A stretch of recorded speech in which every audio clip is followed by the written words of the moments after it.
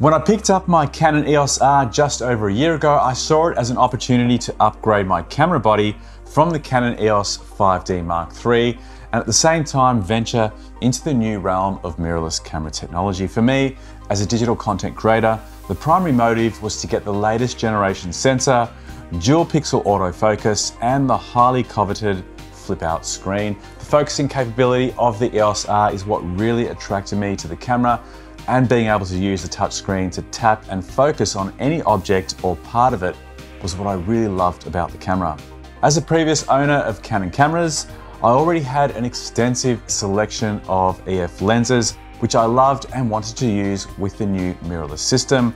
And thanks to the RF to EF adapter, I've been able to use all of my lenses from the 17mm tilt shift to the 50-1.2, the 85mm 1.2, and the 135L series. Because I had all of these great prime lenses, I didn't want to upgrade to the new RF equivalents just yet, but I felt compelled to get at least one new RF lens, so the 35-1.8 RF caught my attention.